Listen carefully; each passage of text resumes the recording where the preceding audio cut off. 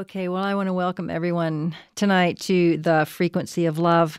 Our guest tonight is Solari and the Solari Group. They are a team of illuminated light beings who are here to assist us and teach us that we can awaken to our inner divinity. They are being channeled by our dear, wonderful friend, Stuart Geltner, who has been with them since 1988. Stuart made contact with the spirit world during a childhood near-death experience, which I need to get Stuart back in here to talk about that. And he eventually went on to study with master teachers and healers in more than 15 countries around the world. So thank you, Stuart, also for being here, and thank you, Solari. My co-host with me tonight is Mary Hostetter, and I'm Adeline Jones. And thank you all for being here with us on the Frequency of Love. Solari, welcome, welcome, welcome. We just want to give you a huge, hearty welcome. Thank you so much for agreeing to be here with us tonight and record and video. And it's an unusual opportunity to interview someone who's being channeled, and I'm just really honored that you're here with us. Indeed, we are most grateful and honored to be here as well.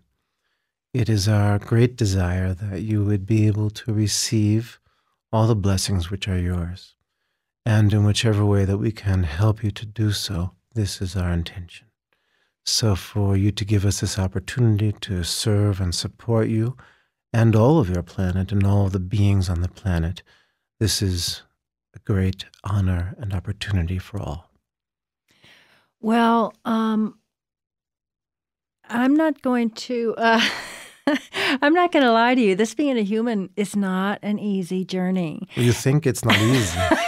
What did you think? We found it, for myself, it was very challenging. And for all of our friends, it is one of the most difficult experiences one can encounter in all of creation. Yes, we would agree with you. I'm glad then. We're not alone then. Before we get into our struggles here and how we can make them lighter, I do want to ask you a little bit about you and the Solari Group. And can you describe yourself to us? Well, ultimately, it is not so important who we are, you know. But we're interested. Indeed, inquiring minds want to know, yes. Right. Yes. So the first thing we must say to you, though, about this, we will share with you. But the first thing we must say is that we could say anything to you. And due to the ways in which you have been conditioned and programmed, you would have very little ability to verify any of the details of what we're about to tell you. However, it is possible through your heart, through your love, through your feelings, to sense what is real and what is true.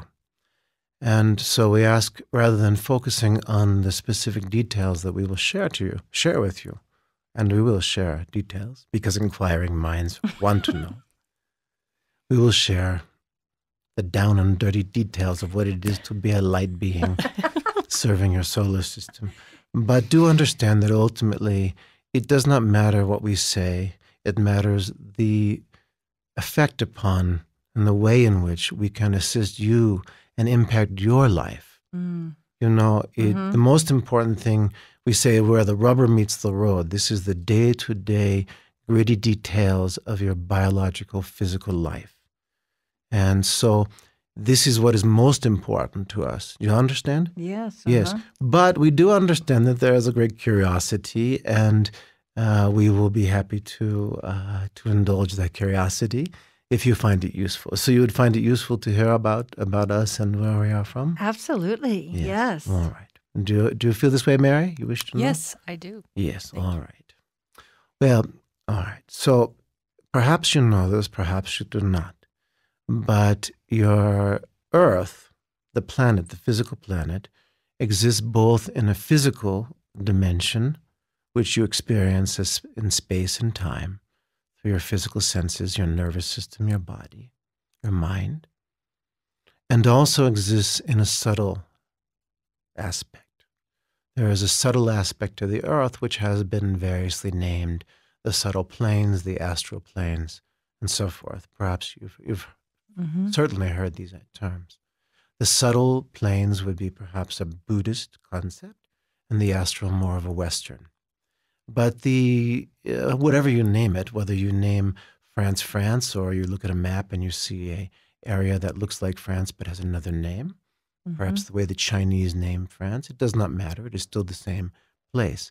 So in this same way, whatever you call these places, there are subtle realms in which your earth is suspended, so to speak. Not exactly suspended from something, but rather floating like a jewel in the heavens. Yes, and so in the subtle planes, there are billions and billions of light beings and entities, angels, and also non-terrestrial intelligence, non-human, some human and some non-human from other planets and star systems and dimensions that you have never heard of and won't for billions of years. There are many, many beings there, and we are just one of many, many, many beings. So we are not particularly significant. We like to have a good time, and we like to help, and that's perhaps what's most important. So in terms of where we come from, all beings originate from the divine consciousness, what we call the illuminated source of being and creation, the illuminated source. And this, of course, is the most important reference always, to always remember that every single thing and every single being that exists is an expression of this light and peace. There's nothing that exists that cannot be this. Even the most negative that exists emanates from this. And we can discuss this more if you wish, but all that is emanates from one single illuminated source. And we too come from that source. We were created long, long ago. I, Solari, who is the spokes being for this team of billions of light beings that exist primarily focused around your physical sun, I was emanated long, long ago in your time. And I remember it because for me there is no sense of time in my own experience of myself. There is only the ongoing contemplation and meditation of love, stillness, and peace. Now, when this universe was formed, I was drawn out of love to be with this star system, for it was seen in the consciousness of the Creator what this would be, and in this way sent out a call. Do you understand? Sent out a call for those who wish to participate in this experience. And I was drawn through my love to be with the sun from the beginning of the sun, from before the time there was a sun, before the solar system was formed. Your scientists have it essentially correct in many ways. The solar system was formed mechanically, more or less, as they understand it. Many of them do not see beyond the material realm. They do not understand the prime source of all that is. But in time, all beings will understand this, respect, honor, and love it. But for now, it isn't where they are, and that's fine. They are welcome to have whatever reality they choose.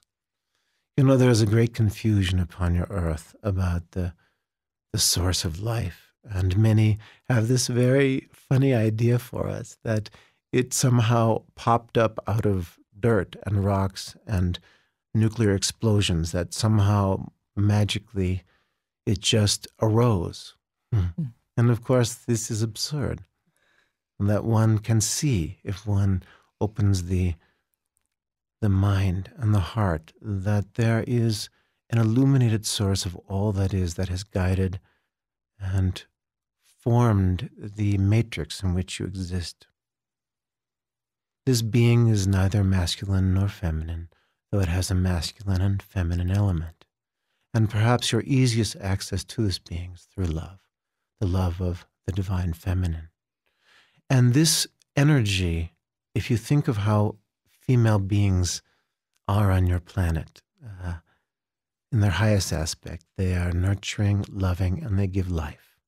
And in the same way, the feminine aspect of the illuminated source wished for and wanted life. And it is through this infinite power which she has that life formed. So it is magical, it is miraculous, but it is not sourceless. When you forget and leave out the source, you cut yourself off and feel alienated and lost many times because you don't know who you are. And yet your science is not inconsistent with the facts of how things have arisen. How does one say this? Arisen, I believe. Have arisen. Have arisen. It is very lovely. Have arisen. So we, long ago in your time, but with no time in our minds, were drawn into this solar system and watched it and nurtured it from the beginning, seeing what it would become, seeing what was possible, in the same way that you would see what was possible for a garden or for a baby dog, a puppy, you say. A baby dog is a puppy. The puppy, you see what the puppy can become, and you do what you can to bring forth its most elegant and graceful and wonderful qualities. So we, the light beings, you may call us angels in some way, but this is not really accurate. The Hindu word, Sanskrit word deva is more appropriate, being of light. Nowadays, you are beginning to hear about more and more about beings of light because they are apparently showing up in your photographs. Yes, the orbs. Oh, yes. Mm-hmm. Yes, yes. So this is, what do you call it? Photo bombing, yes? The orbs are photo bombing you. Because it is time for you to know. Now, not all pictures of the orbs are really that. Some of them are lens flares and dirt on the lens. But there are sometimes real cases where our spirit wishes to manifest and can affect the way they are temporarily being experienced by physical objects, you see? And sometimes you can see fairies and such when you are in San Francisco. And no, we are joking. But you can see fairies when they want to be seen, the nature spirits and fairies. Of course, you can see fairies everywhere now that gay marriage is becoming more acceptable. But on a nature spirit level, they are everywhere. But they allow themselves to be seen. Generally, they can change their emanation. So in the same way, orbs, light beings, can change their emanation and temporarily put forward vibrations that allow the physical cameras to detect them. Do you understand? Yes. All right.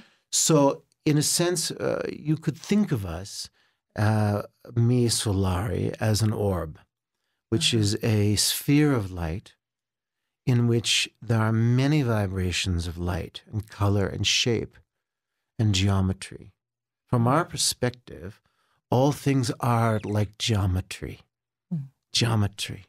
Everything is, you know what a fractal is? Yes. Yes. So fractals are a human attempt to understand and make sense of mathematically the underlying dynamic of how dimensions and energies form into patterns.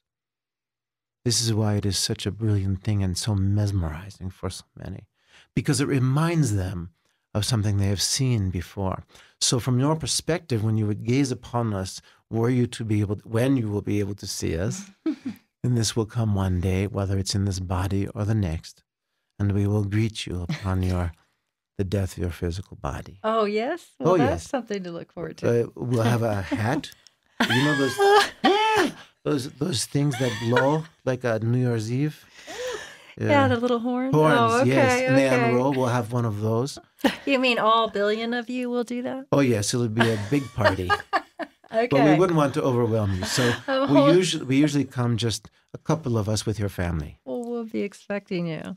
Yes, we hope you will dress for the occasion.